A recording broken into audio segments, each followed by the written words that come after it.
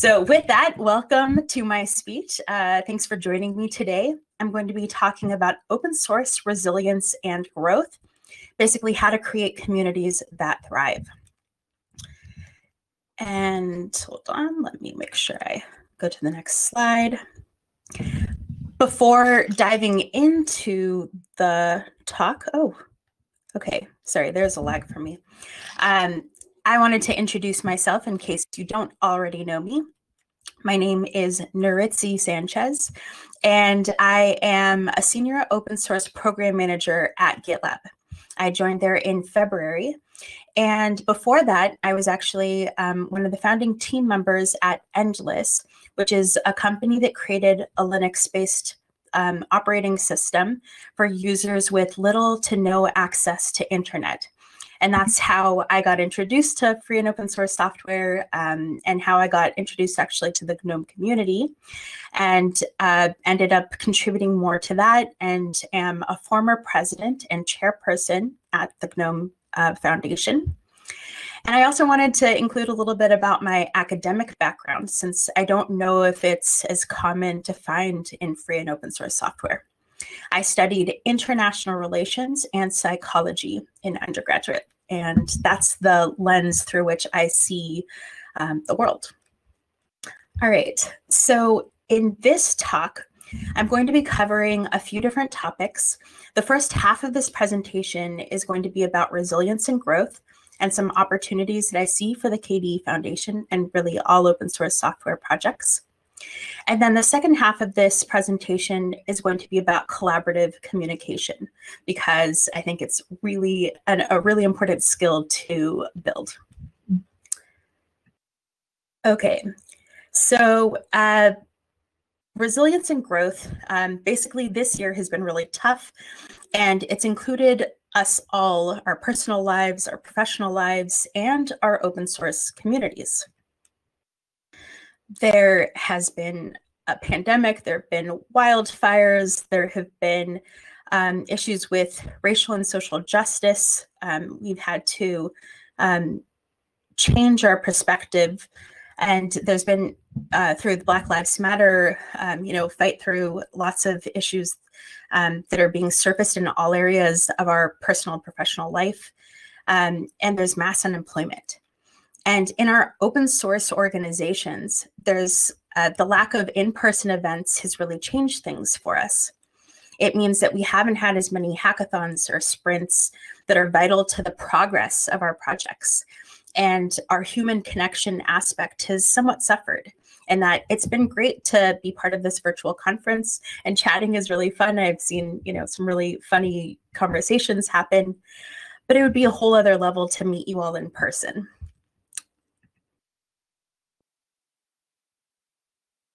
And so what I wanted to talk about is just resilience. It means the ability to bounce back. And when looking through the American Psychological Association's website, I found this framework that they have about resilience and how you have to take time and really be intentional about building each of these four focus areas, which are meaning, wellness, healthy thinking, and connection. And so I wanted to take this lens and apply it to the KDE community and open source communities in general. So really see what kind of opportunities we have in each of these focus areas. And before I move on, I just wanted to see if you all are having problems with latency in my talk slides, because I'm getting quite a bit of lag. Looking at the public chat? It seems good. It seems okay? Okay, great. So I'll keep going. All right, and please forgive me if you hear me pause for a little bit because I see a blank slide. Okay, so the first focus area is meaning. And for that, it's really about helping your community understand why it is that we're all here. And to that effect, I think the KDE does a really good job. It has a very clear and powerful vision, clearly stated on a web page. It says that KDE imagines a world in which everyone has control over their digital life and enjoys freedom and privacy. And they also have a mission statement where it provides in-depth information on how to actually achieve that vision statement. And so I think that is a fantastic start. And I think that there's an opportunity to keep bringing that meaning to more people. And so I see an opportunity around building the brand, the marketing, and doing more outreach to the community. And I love this quote by Robert McKee that really says that storytelling is the most powerful way to put ideas into the world today. And I think that, early on, a lot of FOSS projects started off with really strong developer communities. And we've started to see the importance of building out other aspects, bringing in other skill sets. And I'd like to encourage KDE and us all to keep moving in that direction. I think it's awesome that they've employed contractors to help with brand and marketing and community. This event is being run by incredible organizers, some of which are paid staff.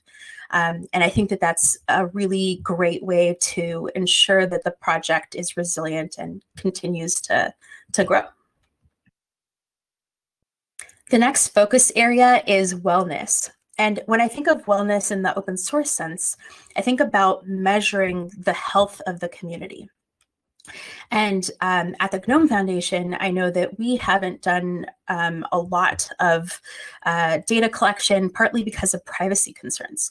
And I think that KDE is similar, where it's either, there were real concerns to be and challenges that we face.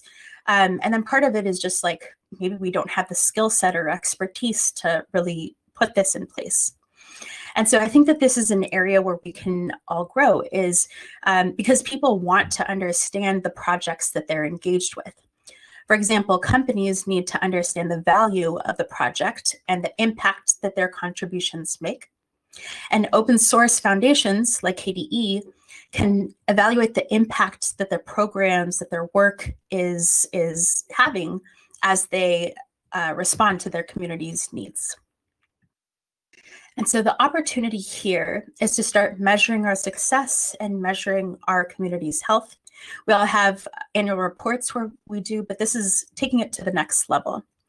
And for that, there's a project that exists today called the Chaos Project. If you haven't heard about it, please check it out. It is focused on developing metrics and practices to help organizations measure their community's health. And KDE and GNOME are collaborating on creating a set of metrics specifically for our foundations. I'm part of the working group. It's called the App Ecosystem Working Group. It's an open, group to join. So if you'd like to check us out, I've included a link there. And if you are part of another open source project, I encourage you again to check out Chaos, because I think it's a really great thing to look into as we continue to mature our organizations.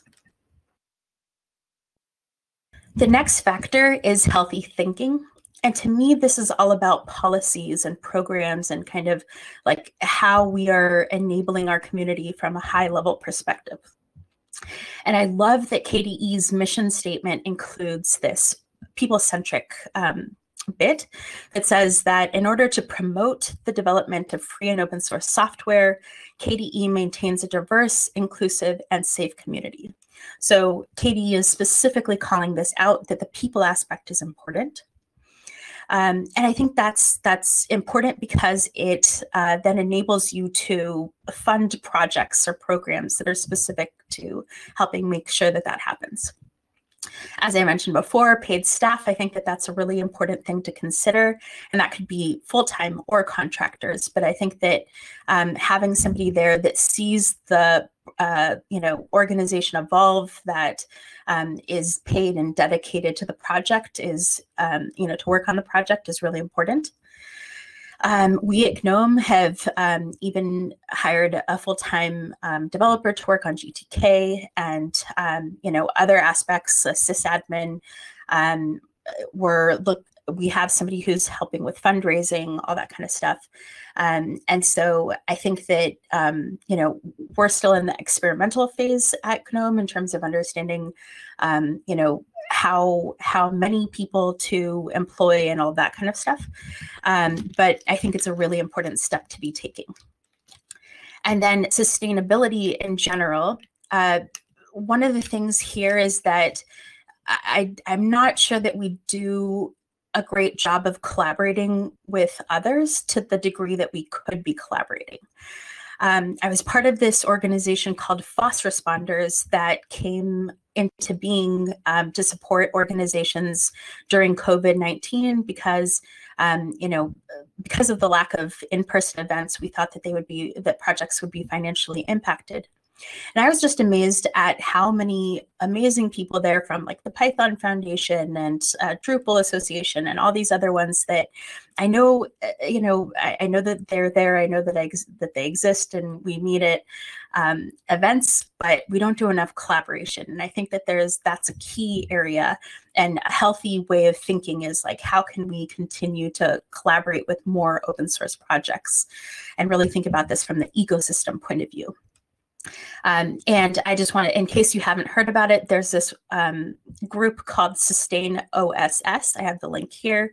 And it's a lot of people from different associations, from companies that have open source program offices that all get together to talk about sustainability. And the opportunity here for KDE and other organizations is that we think about also a broader set of skills and more diversity in open source. And with this, I mean going beyond normal non-code contributions, which are usually like documentation or translation, outreach, but really challenging ourselves to think even further. For example, someone might be interested in building skills for sales or business development, or they might have that expertise. They would be great for fundraising or partnerships teams here at open source, at KDE and other open source projects. Or people who have HR and people skills or expertise. They'd be great for engagement teams, board of directors, or newcomers initiatives.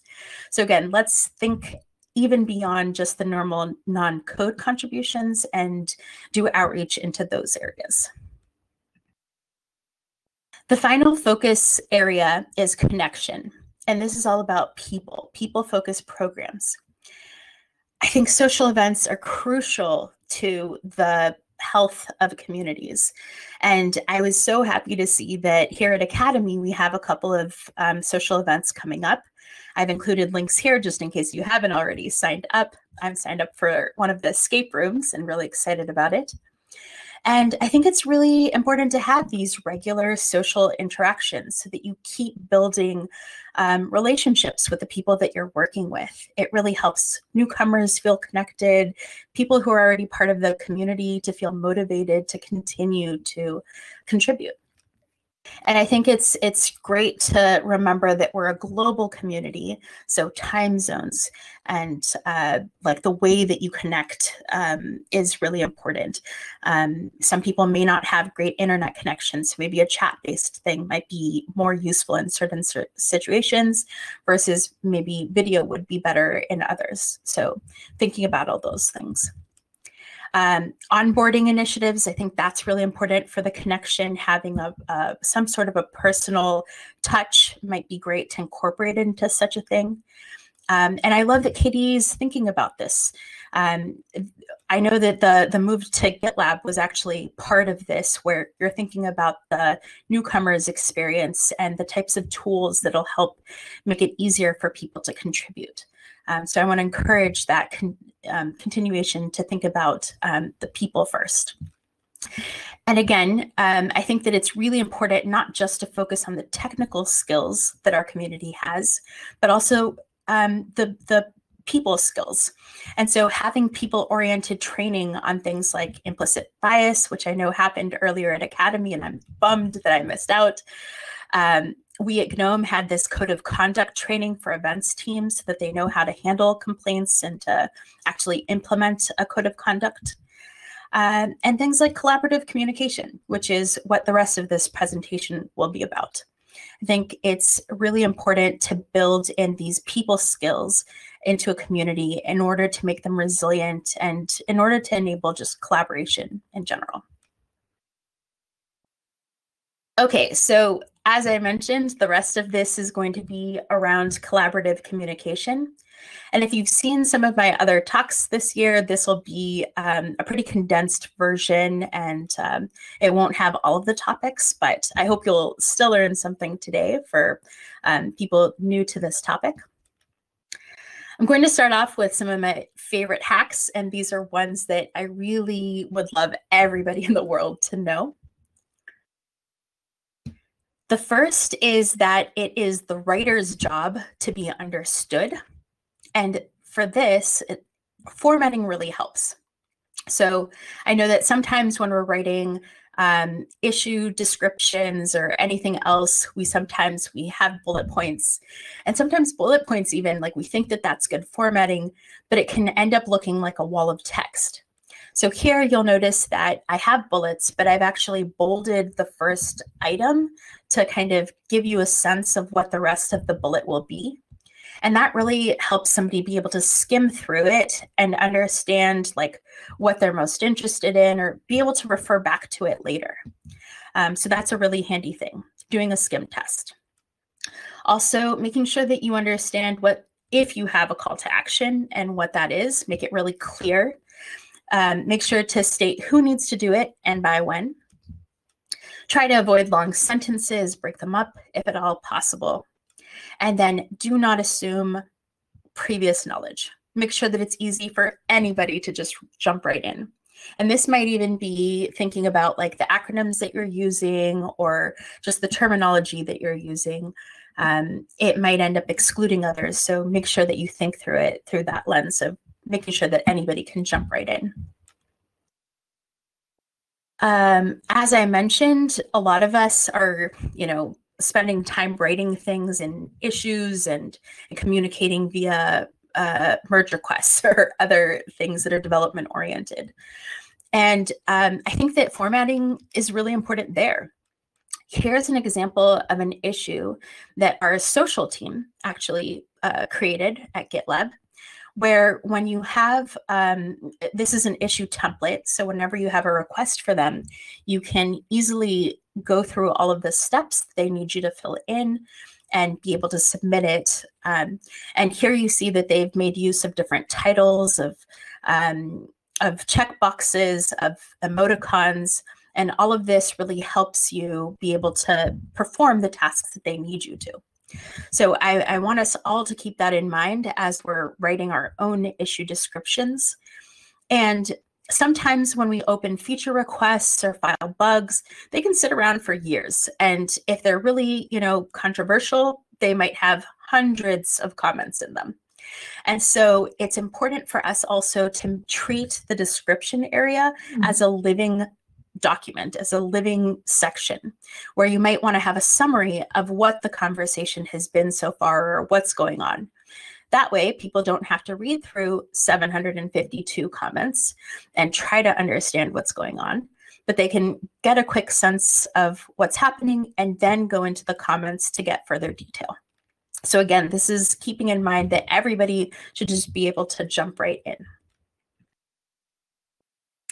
This next one is one of my personal favorites. It's yes, and. And so basically it's instead of saying no or yes, but, which is a favorite of many people, just try switching it to yes, and. So you can say something like, yes, I hear you, and I disagree. So just by using that and, it acknowledges what the person has just said, and it lets you still disagree. And so that makes somebody more willing to listen to you because they feel heard and understood, and then they're willing to try to hear and understand you. So it's a very powerful psychological difference. I really encourage you to start using it. And it's so cool that just one little word can have such a profound, can make such a profound difference to how we collaborate, like that and can make somebody go from feeling attacked or like not listened to feeling heard and wanting to collaborate. And so collaborative communication, collaborative phrases are so important. Here's a list. You're welcome to screenshot it. And so an example, I won't go through all of these, but the very first one, how might we? Another alternative of this that isn't as collaborative is we need to solve this challenge. It's a statement, it's, you know, saying we, so it's inclusive.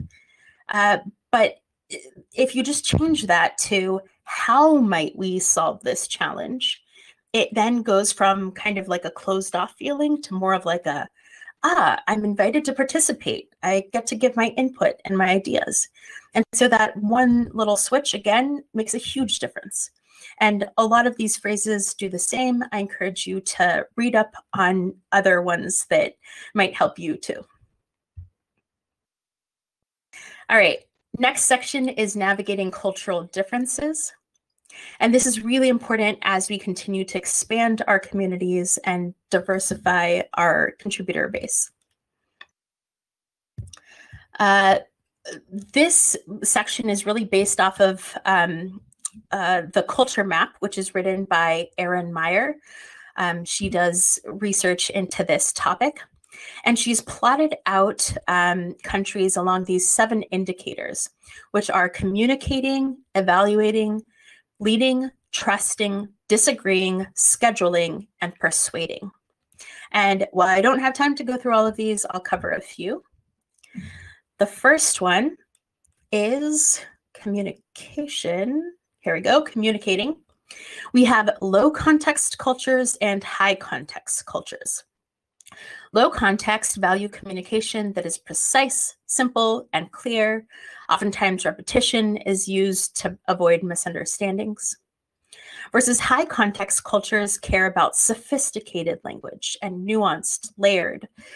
Oftentimes you have to read between the lines. The next indicator is evaluating, and this has to do with how people deliver negative feedback. Direct negative feedback cultures deliver feedback frankly, bluntly, honestly. They don't soften them with positive feedback or positive messages. And they oftentimes use absolutes, so things like you always do this, or you completely failed, things like that. And it's okay to give negative feedback in front of groups. On the other hand, indirect negative feedback cultures deliver the feedback softly, subtly, and diplomatically. They often use positive messages to wrap negative ones. So you might have heard of the sandwich effect, which is positive thing, you give your negative feedback, and then you end with a positive sandwich effect. And oftentimes qualifying descriptors are used, like you sort of do this a little bit, sometimes. Oftentimes feedback, this negative feedback is given in private. And so you can see how if cultures value giving negative feedback in different ways, this could be really problematic in any situation, and especially online where sometimes like other context is missed with like facial expression or just in general, like the physical cues that you get. So it's really important to understand that this difference exists, and as we navigate these different relationships and different scenarios when we're working in open source. This last indicator is persuading, and this is principles first cultures value the why before anything else. They've been trained to develop the theory or the concept first before presenting facts, statements, or opinions. And applications first cultures value the how or the what first. They're trained to begin with the facts and the statements and then back it up as necessary. And what Erin Myers mentioned is that somebody from France might get really frustrated if they're working with a manager from the United States, for example, that is constantly asking them to do something and mentioning the how and the what, but not really the why. And so again, I just think that this is a really interesting indicator to know about as we consider how we work with others. And lastly, I kind of wanted to show how this actually works by choosing an example of seeing where the KDEV board of directors is from, or what cultures they might be identify with. And I didn't consult all of the board members, I'm sorry. So this is just my best guess based on some information that I've been able to gather. So this is, we have directors with backgrounds from Canada, Germany, Greece, Netherlands, Spain. And as you can see, there's a map of that visually on the right. We'll just choose the trusting indicator, which is kind of in the middle of that all. And you can see that some of the board members are from cultures that are task-based trust building, which means that the way that they build trust is by doing tasks with others. Like, how well do you perform? How, like, can I depend on you from a work perspective? Versus there are some board members that are more from the relationship-based trust building, which they really need more of that personal connection and understanding. Do others trust you? What else do you do in your life? Like, what's the full person here that I'm interacting with? And so with this, it would be really great for the board to have both, to really work on building both types of trust, making sure that there are some social events where they can get to know each other over lunch or, you know, drinks or whatever it is. And keeping in mind that others might build trust more through just working together and really like carrying out the tasks. So by looking at maps like this, you can start to understand the working groups or the people that you normally interact with and develop more empathy for the approach of everybody. All right, final tips. I'm almost at time. The first is really to invest time in understanding the people that you work with. Don't make assumptions. I just kind of did in the last slide, but somebody may not identify as the culture of the country where they were born, or someone might look like they're from a certain culture, but they may totally identify with a different one. So don't make assumptions. And then I think that it's okay to set expectations. I've included a link below to check out GitLab's cross-culture collaboration guide, which is what inspired this section of my talk. But you know, in the cross-culture collaboration guide, they really mention, you know, GitLab values this type of communication, or like, this is the leadership style that we have.